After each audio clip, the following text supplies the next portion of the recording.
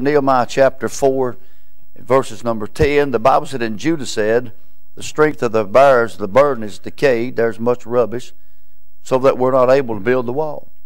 And our adversaries said, they shall not know, neither see, till we come in the midst of them, slay them, and cause the work to cease.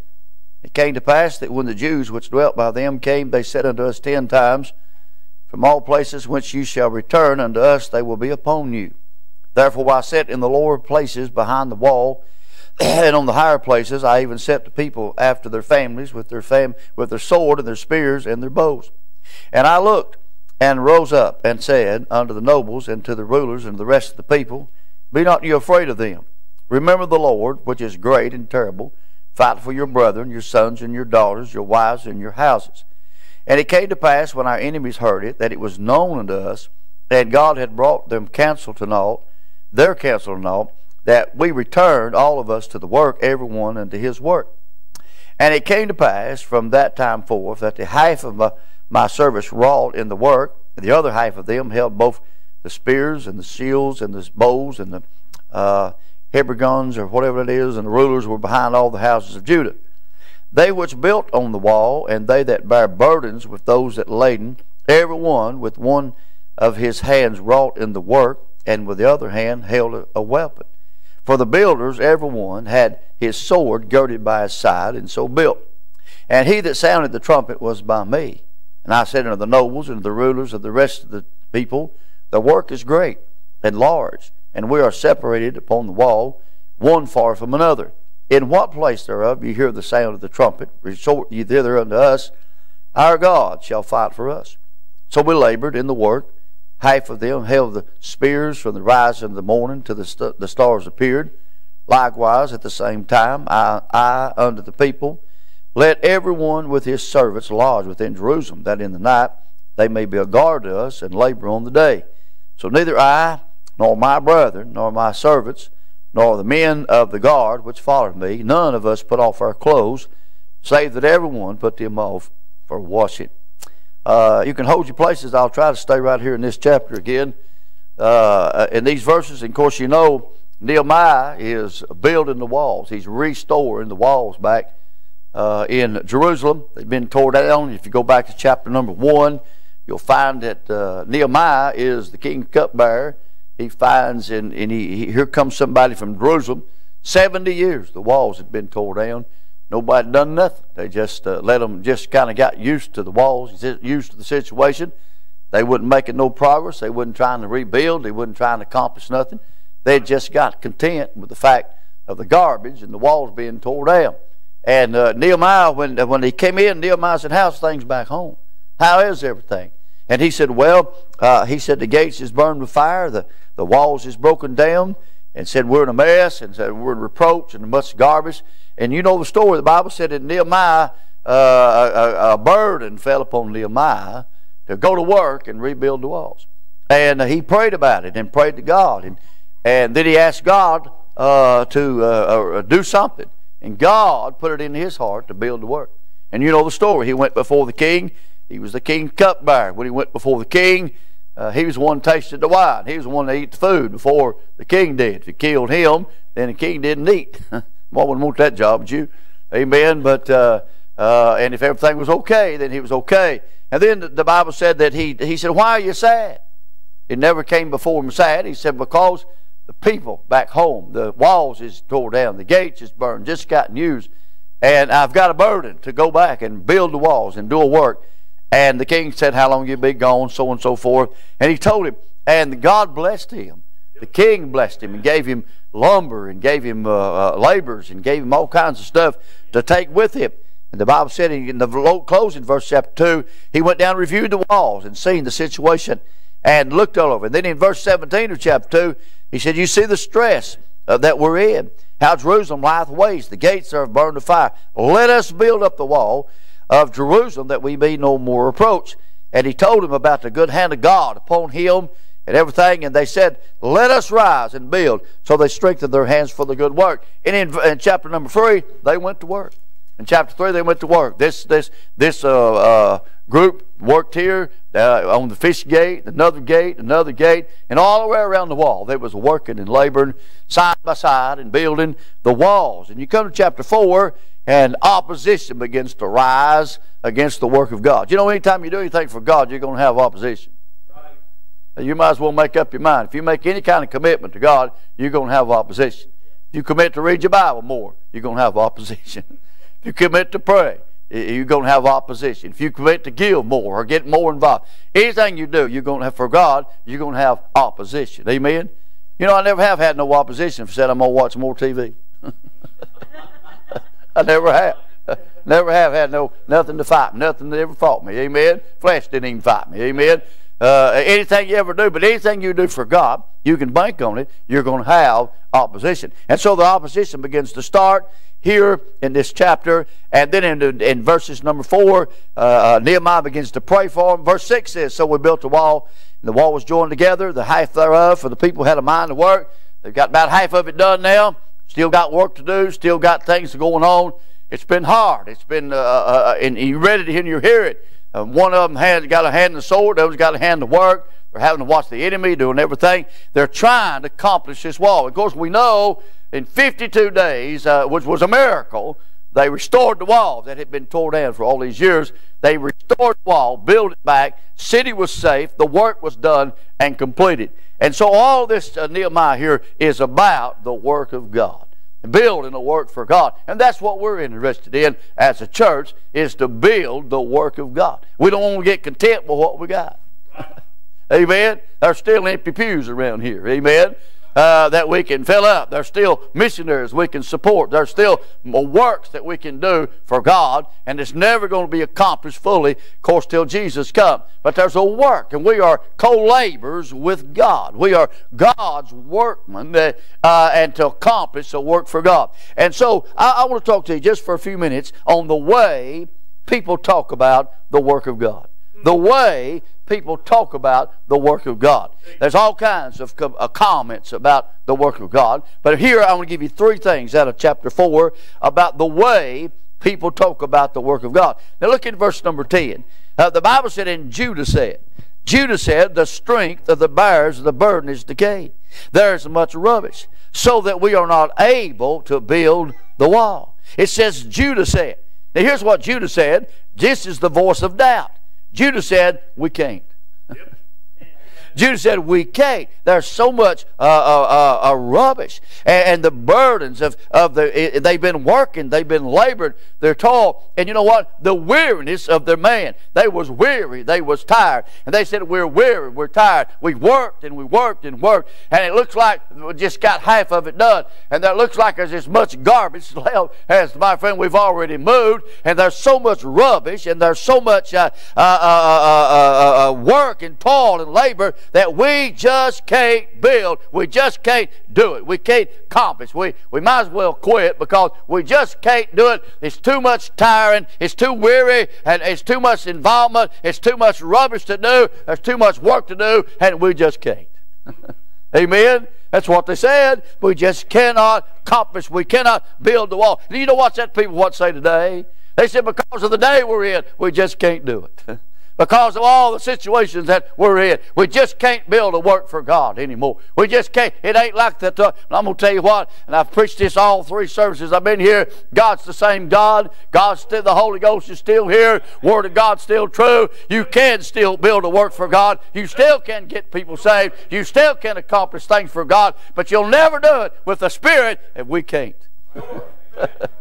I thought about the nation of Israel when they went over there and sent the spies, my friend, to go into the Canaan land. They came back, and my friend, they was carrying grapes, clusters of grapes, so big that they had to put it on a stick, and 2 men had to carry 1 cluster of grapes. They seen it. They said, they came back and said, it is a land full of milk and honey, but we can't do it. There's giants in the land, and we just can't. Caleb and Joshua said, we're well able. They said, oh, no, we can't do it. And you know what? God allowed them to wander in the wilderness because they had the Spirit. They can't. And you know what? None of them, out of all the many people in Israel, my friend, all the men of Israel, only two people got to go across and enjoy Canaan land. The rest of them died. We can't. And Judah said, well, we just can't, in the days we're living in, we just can't. I remember years ago when I lived at the other place where I lived, Mr. Tilley lived right down below us, and the driveway came up to his house and his son's house and his house, and it deaded into our house. And he would come, and right down below where my property was and his property joined together, he had a garden. Every year he put out a garden. And I mean, he would work that thing, have a beautiful garden, and every year I'd say, I'm going to put me in one of them gardens out. I look down there and see them tomatoes hanging on there, and them beans are growing, and all that stuff. I said, boy, next year I'm going to put me one out there. And you know what? And then, every year I'd say that. I'd go down and I said, man, and he'd work and toil and labor, and my friend piled up, and my friend sew all that and work. I've seen him back there so tired, he'd just sit down and scoot down through there, and my friend clean out the rows and stuff, and he'd work and labor, have the best garden you ever seen in your life. And every year I'd say, I'm going to do that. I'm going to build me one of the gardens. I'm going to have one. I'm just going to run up from him, and I'll just plow that out. I'll put me in a garden every year. I said that. And every time, and when the garden would start coming in, he'd bring us stuff up there. He'd bring us tomatoes, and he'd bring us corn. And my friend, he'd give it to us. He'd stop us going up the drive. Here, preacher, take you some beans up there. And I said, Mr. Next year, I'm going to put me one out. I'm going to get you to have. I lived there 25 years, never put a garden out. Never, not one time. You know what, Dad? I got so used to eating out of his garden, I didn't go to work and put me one out. Sometimes I think we're so used to some preacher doing everything. We're used to so-and-so doing everything. And we're just sitting back and enjoying everything that's going on. And my friend, we're just enjoying what's happening. And we're hollering, we can't do that. We can't do that. We can't build. We can't get people saved. We can't build a church. We can't sing. We can't teach. We can't do anything. I'll tell you what, they had a spirit of we can't. And you know what? They never accomplished anything with that spirit. Judah said, we can't do it. Come on now, help me out, huh? That's like I talked this morning, 5 loaves, 2 fishes. My friend, all the things that God done, and the disciples, when they looked at the disciples and said, feed them, they said, we can't. Oh, we got 200 pennies worth. Come on now, help me out, huh? We got that spirit. About every church you go to, there's just a little handful that does everything. Amen? Come on now, help me out. Say amen. Say amen back there, okay? Amen. Listen, my friend, listen. That's the attitude we have sometimes. Did you know, my friend, we need that spirit of that little old train, that story we had when the little train started up the road and said, I think I can. And you know what? He accomplished it. And my friend, because he just kept thinking he can. But you got that spirit, we can't. We just can't. We can't do this. We can't do that. We can't accomplish this. And we can't accomplish that. My friend, I don't know about you, but when Bella got up there and sung, my friend, my heart was overflowed. Amen. I turned around to James and said, that'll make you feel bad for not volunteering to sing. Amen. My friend, listen, I thought, babe, if she can sing one, I can sing one. Amen. And I loved it, man. It blessed my heart. But you know what? We're sitting around, I can't do this, and I can't do that, and I can't accomplish this. And that was the spirit of Judah. They was ready to quit halfway through. And they're ready to quit. They done been laboring. They done been working. They accomplished half of it, the Bible said in that verse, that they had a half of the work thereof, and they still had the whole half to do, and they wasn't accomplished, they wasn't through, the walls wasn't built, the city wasn't protected, their family wasn't protected, and all of a sudden, because they got tired, they got weary, and the greatness of the task, they thought, we can't go on no more, we can't build no more. If you're careful, you'll get that spirit. Amen. Sometimes we get that spirit, we can't. You know what we're saying? Well, we've worked and worked and worked here for years. Let's let somebody else do it. Amen. Sometimes us old people like that. We'll get that attitude, well, it's just we've done worked and labored. We'll let the young folks do it. Well, who gave you the right? You don't retire on God. Amen. You may retire from your work, but you don't retire from God's work. And we holler, well, we can't do nothing no more. That's God, if you can make it to Walmart, you can make it to church. Amen. If you can make it to Walmart, you can make it, my friend, to visitation. If you can make it to Walmart to fight that crowd, you can just do about anything you want to do. Amen. Well, that's a cop-out. That's the easy way out. My friend, that we can't. I remember when I was pastoring down there in Chattanooga, or not Chattanooga, but Knoxville. I was pastoring in Knoxville, and sometimes I'd just get up on Sunday, especially on Sunday nights.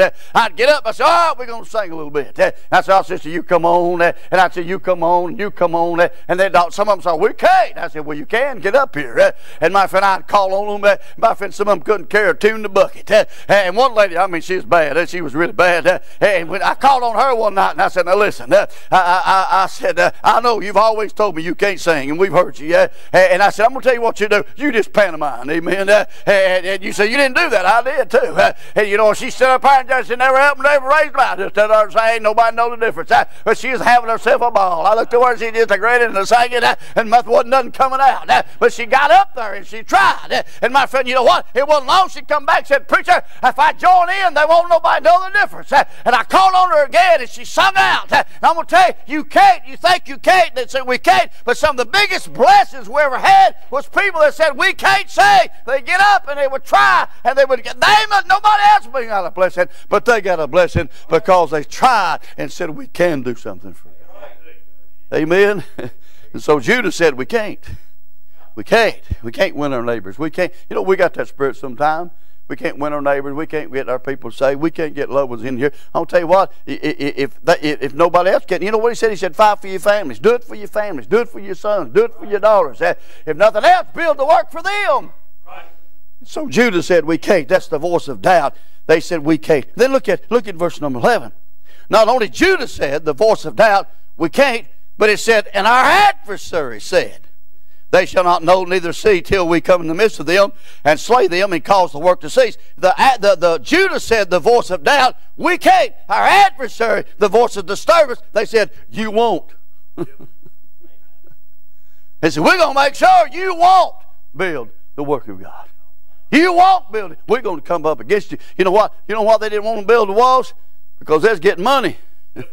They're getting rich off of that stuff. Amen. They were selling stuff to people, and people was having to do hard things and give up their families and everything just to live and survive. And my friend, they was getting filthy rich, all that stuff. And they said, we gonna make sure you don't change nothing. We've been sitting here all these years doing nothing, but we've been getting rich off of y'all, and we ain't losing. And we are determined you won't build a work. We're gonna make sure you don't build it. But you know what? We got an adversary out there. He don't want. The devil, for one thing, your adversary, the devil, he don't want you to build the work of God here. He's mad ever since we started from the old building out there. Sister Janet, we remember them days, don't we? Amen. The old days back there when we was out there in that little old, where the fellowship hall is, we had a meeting in there. Man, we'd have so many people in there you couldn't move. It'd be so hot you couldn't breathe. Amen. And I'm going to tell you what, we had some good meetings down there. And I look at it, my friend, you know what? That we could have still been sitting back yonder, my friend, that little hole back there somewhere. And my friend, people hollering, well, we need a new building, but we can't build one.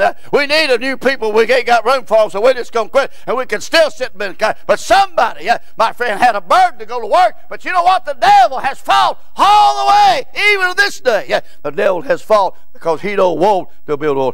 He ain't happy with what's going on in Immanuel Baptist Church.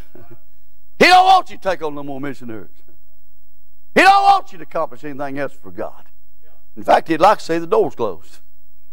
The outside, the enemies, he said, our adversary, they said, my friend, you know what? They started ridiculing in chapter 4. Chapter 4, verse 1, it says, but it's come to pass that when Sanballat heard that we built the wall, he was wroth and took great indignation, mocked the Jews, and he spake before his brother and said, what do these feeble Jews? Will they fortify themselves? Will they sacrifice? Will they make it into the day? Will they revive the stones out of the heap of rubbish? And Tobiah and the Ammonite said, if a fox go up against it, it'll fall. They begin to ridicule the work of God. I'm going to tell you what, my friend, everybody out here ain't got good words to say about Immanuel Baptist Church. People ridicule you. Well, they believe in that old King James Bible. Well, you got that right. If you didn't, I wouldn't be here. Amen. They got that old preacher that hawks and hacks and stomps and everything else. They got all them singers, you know. They don't sing none of that old goofy music. And they got people that just shouts and worship God. You don't know what's going to happen over there. And they don't ever get out at 12.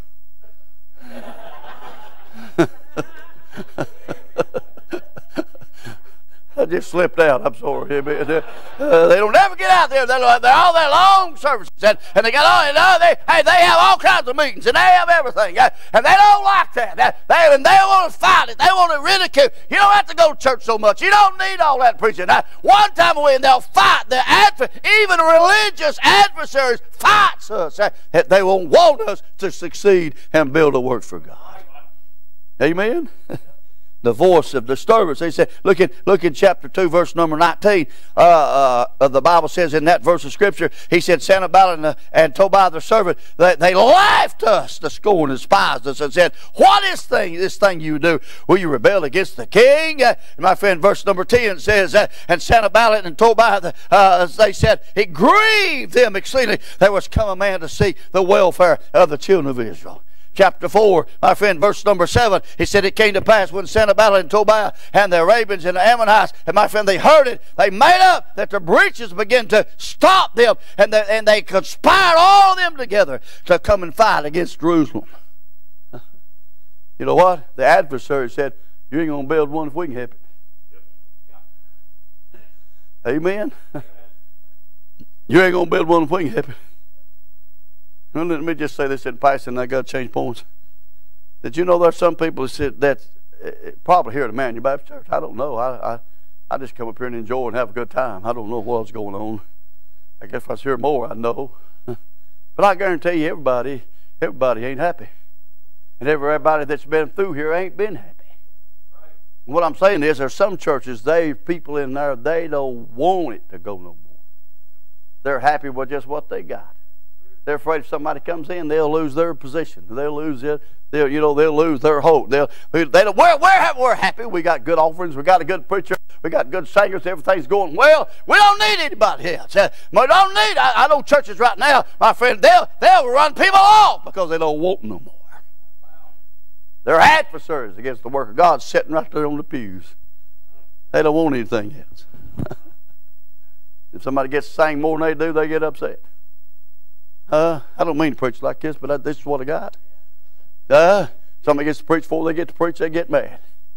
Why do they get to preach all the time? Why do they get to sing all the time? Why do we have to do this, Brother Doug? Why can't we just come to church and sing and preach and go home? Why do we have to work this? Why do we have to do that? Why do we have to do that? I tell you what, because he's trying to build a work for God. And my friends, some people are saying we can't do it, and others are saying you won't do it, because we're going to make sure that you don't do it.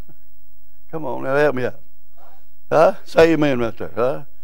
Come on, listen. So there's that ridiculing crowd. There's that anger. Some of them got anger. Some of them got violent. Amen? I mean, there was anger and violence, and they got mad. All because Nehemiah was trying to build a work for God. And Pastor, none of those years, I've had a few folks get mad. Ain't it amazing? They can love you one Sunday and hate you the next. They'll go out one Sunday and say, preacher, we love you. You're the best preacher in the world. They go out the next Sunday and say, we hate you. We're leaving. We're going somewhere else. Bye. You know. I don't want people around hates me. I can't imagine nobody hating me. Can y'all? Amen. I just can't imagine nobody hating me. Amen. But there people do that. Then they rise up and they say, well, we don't need to do that. We don't need to come. And you know what? The adversaries will fight. The devil will fight. Hey, listen. Let me just throw this in passing. Our government is fighting against us. Our government don't want us to do a work for God. I'm talking about an old-time Holy Ghost meeting and changing lives. They don't want that. And the government's fighting that. And my friend, listen, society's fighting that. And the world's fighting. And the flesh is fighting that. And church people's even fighting. So Judah said, I doubt. We can't because of all this. And the adversary said, you won't do it. We're going to make sure you don't accomplish nothing for God. Look in verse 14. This is Nehemiah talking. And Nehemiah said, and I looked and rose up and said, he said, Nehemiah had something to say. Unto the nobles, to the rulers, and the rest of the people, be not ye afraid of them. Remember the Lord, which is great and terrible. Fight for your brothers, your sons, and your daughters, and your wife. You know what? My friend Judah, the voice of doubt, said, we can't. The adversary, the voice of disturbance, said, you won't. But here is Nehemiah, the voice of desire and deliverance. He said, God shall, God can, and God will. Remember, the Lord is the one that's building this work for God. And he will build the work of God. He'll overcome the Canaanites. He'll overcome the adversaries. That's what he says. He says, remember the Lord. This is the voice of faith. This is the voice of forwardness. In chapter 2, verse number 20. You know, they never did shake over Nehemiah. They said, well, if a fox go up against it, it's going to fall. And they laughed and scorned. But in Nehemiah chapter 2, verse 20, Nehemiah said, then answered I them and said to him, the God of heaven, he will prosper us. Therefore, we, his servants, will rise and build. You have no portion. My friend Genesis, or chapter 2, verse 18, my friend, he said, I told them of the good hand which of God, which is upon me, and also the king's word. And they said, let us rise and build, for they strengthened their hands for the work. Chapter 4, verse 9, after they ridiculed and said, a fox will be in the fall, he said, nevertheless, we made our prayer to God and set a watch against them that day because of them. And he comes down there and said, hey, remember, don't be afraid of that crowd. Remember the Lord, which is great and terrible. Fight for you. Remember, the Lord is greater than your adversary. Remember, the Lord is greater than those complainers and those quitters. Trust God. Trust God. Look to God. And the Bible said he set up a plan and they built the walls. And from that point right there, 52 days or less, the wall was built and the city was secure. What he's saying is God can. Now let me give you this. You say, preacher, how did they build the wall? Well, because they prayed. Chapter 4, verse 4. My friend, it said, hear, O, when they said the fox go up against it, look at chapter 4, verse 4. Now look at your Bible. Verse 4, he said, hear, O God, we are despised and turn the reproach upon their own head. You know what? First thing you do when the opposition come, when those Canaanites come, first thing you did is started praying.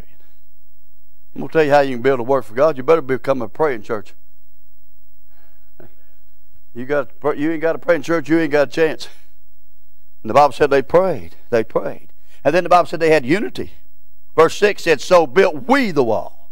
And all the wall was joined together, for the people had a mind thereof, for the people had a mind to work. You know what? They had a unity. Everybody went to work.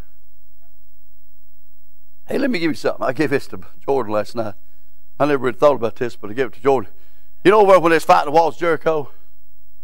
Now listen to it. When they was fighting the wall, you know, they come against the walls of Jericho. And Joshua's laying up there on his face, and God shows up, and he tells him what to do. You know, you go down there, and you walk around one time a day, and for 6 days. On the seventh day, you walk 7 times. And the whole nation of Israel didn't go. Just a group, the Levites and different ones, they carried, and they walked around 7 days, he said, and all the people shout. And when we brought that trumpet, he said, all the people shout. If one of them had shouted, walls wouldn't fail. You say, why? Because God said all of them shout.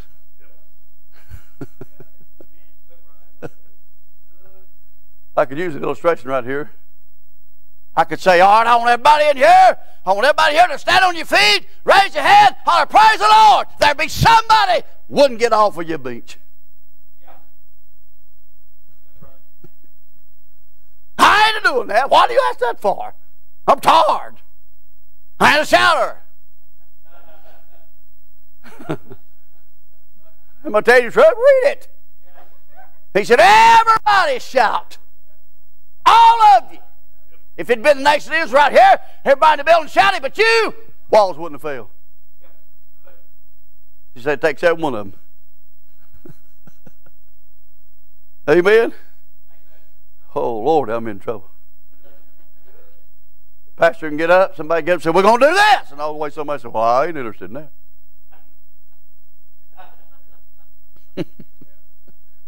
They can do that if they want to. That ain't my thing. That just ain't my thing. I'm backward. I'm bashful. Amen. Nehemiah got up and said, hey, it's going to take every one of us. Can't have no gaps. They're building around the wall. This group's a building here. This group. We can't have no gaps. We can't have no. We got to have unity. You got to build. He put his family behind them. He said, build for your family, build for your wife, build for your children, and you build and you build and you build, and we all build and we all work together and have unity. The wall. Hey, if they hadn't had unity, they'd never got the wall built. If one little group decided, well, we ain't gonna build, then that verse over there wouldn't have been in the Bible. So built we the walls, because there'd been a hole There'd been a gap. Come on now, help me out. God said, everybody said. I guarantee you, I'm about halfway tempted to do that. I guarantee you, if I said, everybody stand and raise your hand and shout, somebody in here, I won't want to embarrass you, but somebody wouldn't do it. Amen? But they had unity. Let me get off that. They had prayer, they had unity, they had a reason. Verse 14, he says, fight for your daughters and your sons. And they said, hey, we're to fight and build a work for God here because that little baby that Brandy's holding is going to need a place to worship God. That little baby back there is going to need a place to worship God. Them kids I walk through out there, he said, fight for them, build a work for them, because they're going to need God. They're going to need more God than we ever thought, we would. They're coming up in a religious generation. They're coming up, my friend, when the devils are fighting. They're going to need a place to worship. You ought to build a work for God. He said the reason is those coming behind you build a work for God. They had unity. They had reason. They had perseverance. Verse 15, it says they all went on. They got one sword and one trial, and they're laying brick, and they're laying rock, and they're got the sword in case, and their half is working and half is watching, and they're working together, and they're persevering. They're little by little, they're building the walls.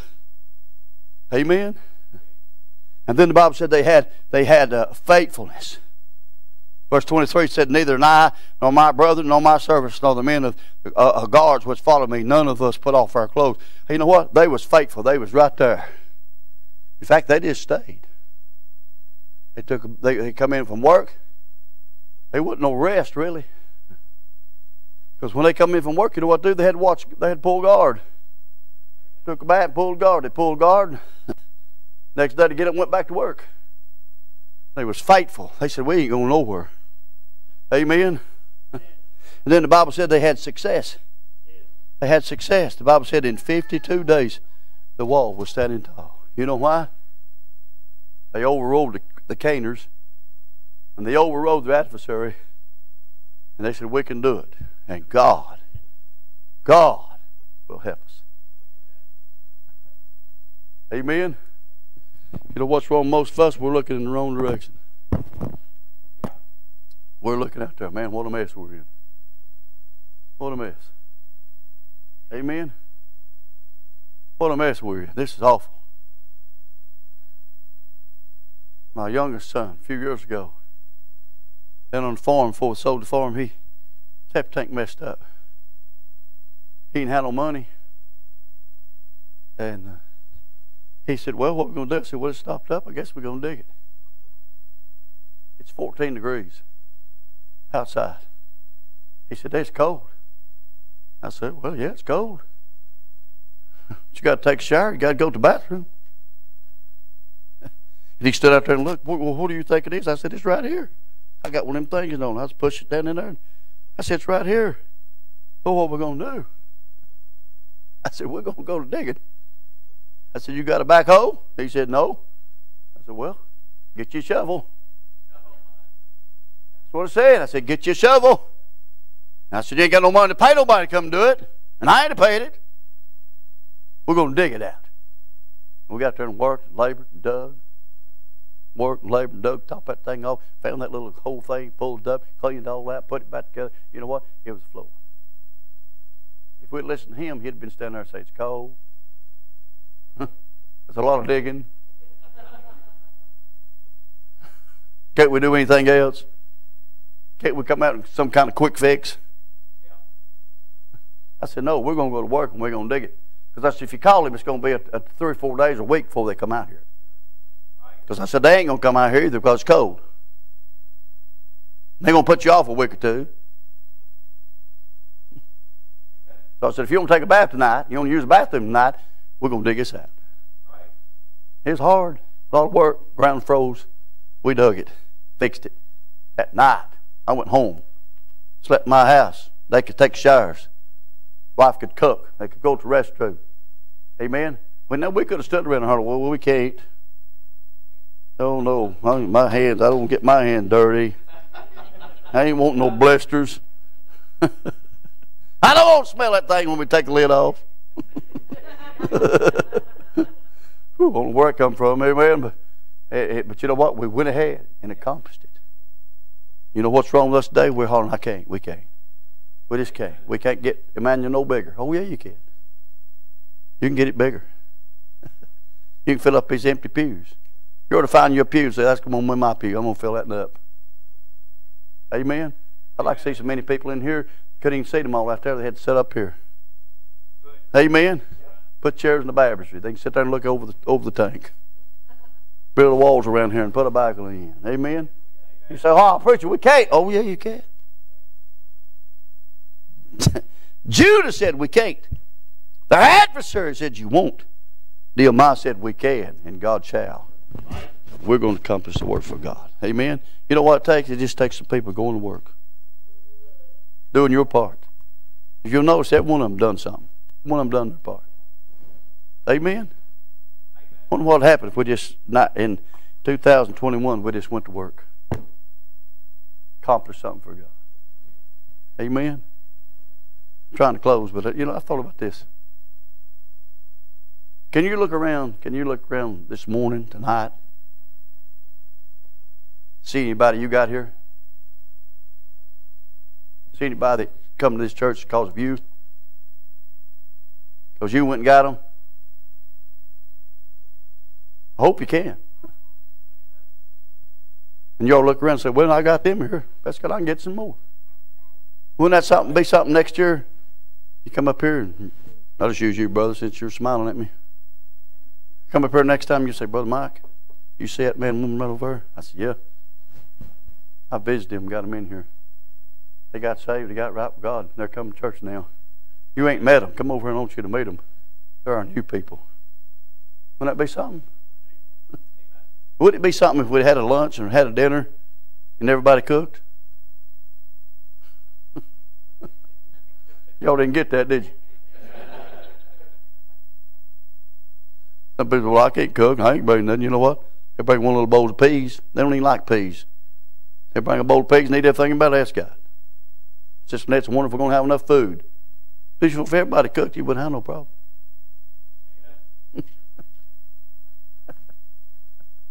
Some of you ladies that ain't cooking, you reckon your head like it. You can answer it. Everybody. There's always somebody say, well, that's not my thing. I can't do that. But you know what? It takes every one of us working, laboring together. Amen? Working, laboring, co-laborers together. What they said. One of them said, we can't.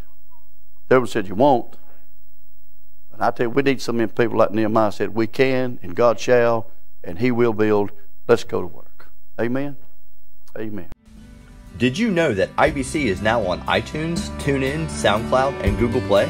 Head on over to your podcast provider and subscribe today. And as always, thanks for listening.